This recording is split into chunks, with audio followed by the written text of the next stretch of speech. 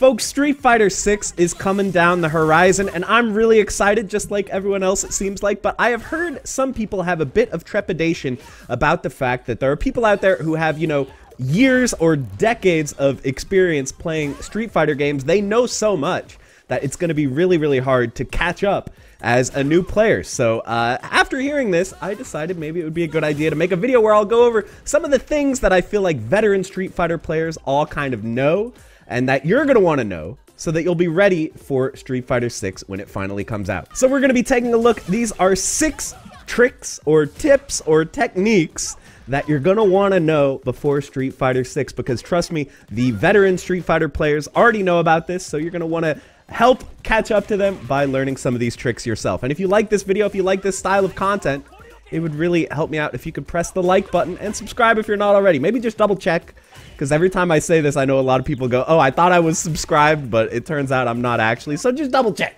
But with that, let's get into the list. All right, so first up, I want to talk about the Dragon Punch. So you guys might know the Dragon Punch, one of the most powerful moves in Street Fighter. Partially, one of the reasons for this is its use as an anti-air. So anti-airing really important in Street Fighter, and it seems like in 6, basically every character is going to have some move that is going to be like their designated anti-air that is going to be invincible to airborne attacks. And for a lot of characters, this is a Dragon Punch. But something I feel like happens with a lot of people is they're like sitting here, they're like crouching, and they're like, okay, I'm ready. The opponent's going to jump at me, and I'm going to anti-air it. But then, by the time the opponent jumps, they have to move the stick from down back to forward to down forward. It's kind of a difficult input for some people to do with the quick speed that you need to successfully anti-air. So ever since Street Fighter 4, there's been an easier way to do this. You can actually do a Dragon Punch without leaving crouch. All you have to do is go down, down, forward, down, forward. So basically, if we imagine the numpad notation, you just go from 2 to 3, and you can just do this back and forth. And anytime you press punch, you're going to get a Dragon Punch. So you can use this to really quickly get Dragon Punches from crouching. So this is going to make it way easier for you to do these last second, like just in time, hit the opponent with a Dragon Punch when they're jumping at you. So this is a much easier way to get a fast reaction Dragon Punch, and I think it's something you're going to want to be ready for when Street Fighter 6 rolls around. While we're on the subject of Dragon Punches, let me talk about another very, very useful Dragon Punch tip here. So you can see what Blanka's doing here is called a cross-up. He's jumping over me, and he's hitting me on the back. And cross-ups are pretty tricky because you're going to have to switch which direction you're blocking. You have to hold forward instead of holding back because the enemy changes sides with you. So the other useful thing about cross-ups is they're pretty hard to anti-air. You can see if I try a Dragon Punch, I'm just going to go sailing the wrong way and look like an idiot and probably get punished. So cross-ups can be pretty annoying when the opponent is just staying close to you and doing repeated cross-ups. But again, ever since Street Fighter 4, there's been a pretty easy way. Maybe in the older games this works, but Street Fighter 4 is the first place I saw it. There's a thing called cross-cut DP. So I'm going to do a pretty complex motion here. You guys see what I did? I'll try to show you in slow motion. So the inputs that I'm doing forward, down, down, back, and then punch. So it's like that. So basically imagine we start at forward and then we roll the stick down to down, back. So if you kind of think about how the inputs are working, right? So the first input of Dragon Punch is forward. So we're pressing forward. Second input of Dragon Punch is down. We're pressing down because we're kind of rolling through down from forward. And then the third input of Dragon Punch is down, forward. But because Blanka crosses over us, we actually want to press down, back, because down, back becomes down, forward because we change sides. So hopefully you're able to kind of picture that visually in your head, why that works. So that's called a cross-cut DP, and this is going to be invaluable for people who just like crossing you up all the time.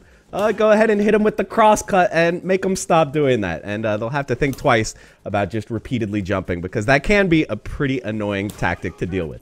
All right, that's enough about Dragon Punches. Let's talk a little bit about throws. One of the most important moves in Street Fighter by far is the throw. But have you ever fought someone where it just feels like you cannot throw them? Like every time you go for a throw, they end up teching it. And it's like, how are they so consistent with the throw techs? Like, what are they doing that they, you can't react to throw. It's 5 frames in Street Fighter 6. That's unreactable. So how does someone tech a throw every single time? And the answer is they're probably doing something that we call throw tech option select, or we also call it late tech, or people also call it fuzzy throw tech, which is kind of a crazy name. But anyway, I'm just going to call it late tech here. I think that's what people kind of called it. When I was playing Street Fighter 4, people would say late tech, which basically means you're kind of throwing like in time with the opponent's attacks, except you're doing it like a little bit late. So generally the opponent is going to throw you, and then you're going to tech like right after the throw hits. So basically what we're doing here is after we block an attack, we wait just like a little bit. We wait like, I don't know, a half second or something, and then we press throw tech. So you can see this even works on like multi-hit block strings. I'm just timing throw tech, you know, just pressing it a little bit delayed after each attack, and we're getting the throw tech there. And because there's no gap in the opponent's block string, nothing bad happens to me here. I don't get hit even though I'm pressing buttons. So this is a really, really valuable tool just for getting past like the first layer of throw mix-up. If you're a beginner and you're fighting a fellow beginner, this is probably going to work really, really well against them because they're not going to be advanced enough to mix up their throw timings or to mix in what's called a frame trap. So I'll explain to you a frame trap real quick. A frame trap is where you deliberately leave a gap in your block string. So our gap there was down jab into down heavy punch. And that gap is going to be just long enough that the opponent is going to have time to press a button and get hit. So if we're doing what we were doing and we're delaying our throw tech there, you can see we are going to get completely blasted by that down fierce because there's enough of a gap for my throw tech to come out and get me killed. Or if I press any kind of button here, like let me just mash buttons, you can see I'm definitely going to get blown up by that gap. So frame traps are there to keep your opponent from pressing buttons while they're blocking, and throws are there to stop the opponent from just blocking and not pressing buttons. So it's kind of a rock, paper, scissors situation. Hopefully you can see. All right, next up, let's talk about Kara canceling. So I feel like Kara canceling sounds really, really complicated, but it's actually not that much. Basically, Kara cancel means empty cancel, literally. And what it means is you're canceling the empty frames of an attack. Like before the attack comes out, you cancel those frames into another attack, like a special move or a super or a throw. So the most easy example to see here is going to be Sagat. You can see he has this forward light kick. We can cancel the move before it comes out into a special move. So this is going to give us a ton of extra range on our attacks because we get those early frames of the forward light kick where he's walking forward. So Sagat is like definitely the easiest character to test this with. But probably the most common usage of Kara canceling in Street Fighter is going to be Kara throws. So imagine, you know, we saw that forward movement of the early frames of Sagat's forward light kick. Imagine if we applied that to a throw so we could give our throw extra range. And it turns out in most Street Fighter games you can do this. So like Ken, his forward medium kick, he walks forward to do it. And we can cancel that into a throw. So you can see if you just mash throw, we don't move anywhere. But if we Kara throw, we move forward every time. So all of a sudden, you know, we're outside of throw range here, but we're very much inside Kara throw range. So Ken has like probably the craziest Kara throw in Street Fighter 4, but I think every character has at least one. So from what we've seen, I'm not sure if Kara throwing is actually in Street Fighter 6. It seems like you can definitely cancel the startup of moves into throw, but you might not get any extra range. I think we're going to have to wait and see maybe once we start getting command throw characters, because there weren't really any grapplers in the beta. That could change. But there are some tricks already being found with Kara canceling in Street Fighter 6. This is from Tragic, who's kind of a classic tech guy in fighting games. And here you can see canceling the startup of the second hit of his target combo is going to change the spacing and give his projectiles more advantage because he's going to be a little bit further back. So this is like a super, super niche thing, but I imagine if people are already finding this for Guile, there's probably going to be tricks like this found for other characters as well. So I just want to get you familiar with the idea of Kara canceling. It's kind of a high-level technique, but it's going to be something you might want to look into when Street Fighter 6 finally comes out. All right, next up, I want to talk a little bit about safe jumps. So you may know in Street Fighter, one of the core fundamental principles is pressing your advantage on knockdown. When you knock the opponent down, you are at advantage because the opponent can't do anything until they get back up. So you should press that advantage and try to keep the momentum and keep your offensive pressure going. That is in general just fundamental in Street Fighter. But here's the problem. People have invincible moves that are just going to go through whatever you try to do. So it's like, okay, I have to kind of guess on the opponent's wake up because I have to guess whether they're going to block or press a button or do an invincible move. It can feel kind of bad. And so that's why we have a very special technique called safe jumping. So, okay, I'm not going to press anything here. You can see Ryu's doing a jump in into a combo. What happens if I flash kick? What the heck? He blocked it. How did he? This is a CPU recording, so he's doing the same inputs here. You can see he's doing the combo. And yet he still blocks the flash kick. How does he do that? That is actually, it's a safe jump. It's a type of option select. I don't want to get completely into what option selects are in this video, but essentially he's doing one set of inputs. He's doing the same inputs every time. It's a dummy recording. And yet he can get two different outcomes. He can get either a block or a combo depending on whether I do a wake up flash kick or not.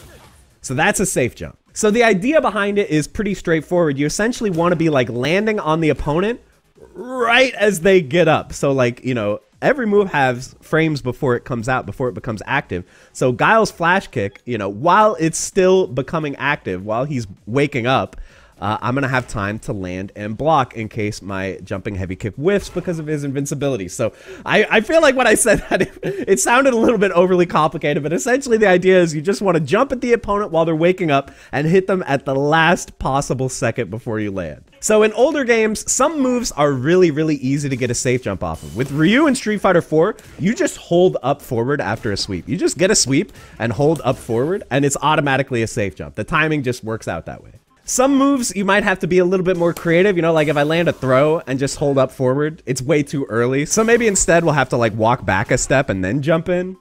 Let's set the dummy to play back and make sure that that's actually a safe jump that I pulled off. Let me see. It could be pretty hard to like manually time these, but yeah, there you go. You can see that is in fact a safe jump.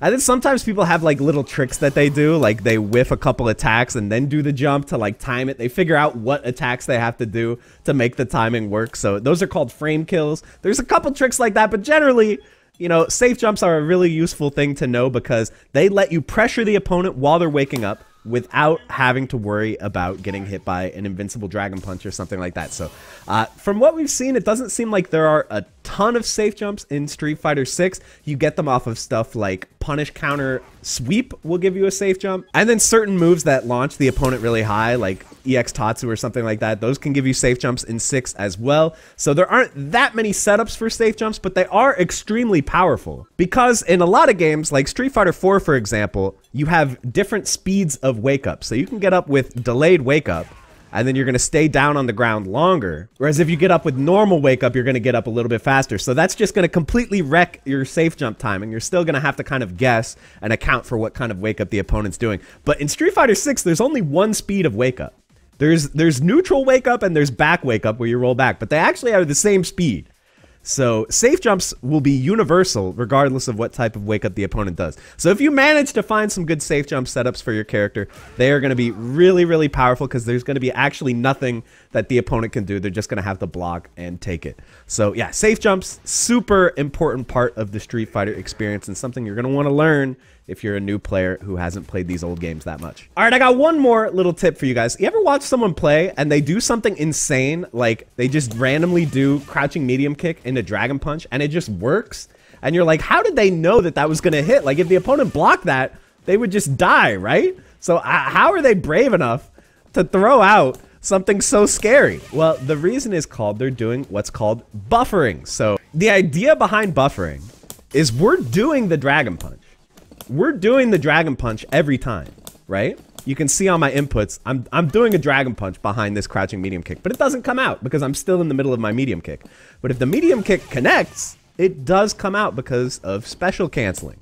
So all of a sudden, if the opponent's walking around, we know if the opponent's walking forward, you know, you can't block while you're walking forward. So if they're walking forward and I'm just like throwing this out, I'm probably gonna land the combo if it hits them. So of course, this also works with supers. You can just do your super behind the crouching medium kick and it'll only come out if the crouching medium kick actually connects with the opponent. So this is going to be really important in 6, I think, because, you know, you got 3 different supers, and unlike Street Fighter 4 and 5, where you can use your super meter to do EX moves, in Street Fighter 6, you can only use super meter for supers. That's all it's for. So you're going to want to land those supers and not just, like, sit on your meter forever not using it. So being able to confirm into super off of just stray hits like this, it's not a confirm. I shouldn't say it's a confirm, but it's going to be, you know, a way of landing the super that is not going to really put you at risk because, again, if this whiffs, nothing bad happens, and if it hits, we're going to get the combo. So it's a really, really important tactic, that you're gonna want, and it's gonna make you look like a footsie's god. You know, if you're just playing the game and you just randomly blast the opponent with, you know, a crazy combo like this out in neutral while they're trying to walk around, yeah, you're gonna feel really amazing. So definitely a useful tactic. Buffering a special move behind your normals in neutral. It's also especially useful as a beginner because most people aren't gonna know how to deal with this. I would say there's two kind of good answers if the opponent's doing this. One is just to walk forward and block. It might not work every time because you might still get hit while you're walking forward if you get unlucky, but if you just walk forward and block, you know, a lot of times the opponent is gonna just completely screw themselves over and leave themselves in a bad spot by doing a blocked special move. Or if you see that the opponent is going for this, it's like obvious they're like whiffing attacks, you can go for a whiff punish here. Just wait for the attack and then hit them while it's recovering. Or, you know, you can whiff punish with like the same buffer type deal that they're trying to do to you. You know, you can whiff punish like that. So whiffing attacks, it's not risk-free. There is a decent amount of risk associated with whiffing attacks, but you know, if it's light normals and medium normals, generally nothing too bad is going to happen unless you get really, really predictable and the opponent starts to see it coming. So yeah, the whole buffering idea behind your normals is going to be super useful in Street Fighter 6. I guarantee it. But with that, guys, that's going to be it for the video. I had a really fun time putting this video together and coming up with some of these things that I feel like I take for granted as someone who's been playing Street Fighter games for over like 10 years now. There's stuff that you just know, but you don't even think about that much because it's just second nature. So if you guys have any questions or things that are like, hey, I've always wondered, why do Street Fighter players do this or that? How do they do this certain thing? And you're wanting to get prepped for Street Fighter 6, or you just want to go back and play some 2, 3, 4, or 5, let me know down in the comments. I definitely will be reading those and checking them out and responding to any questions that I feel could be helpful for people. So with that, we're going to end the video. Thank you so much for watching, and I will see you in the next one. Bye, everybody.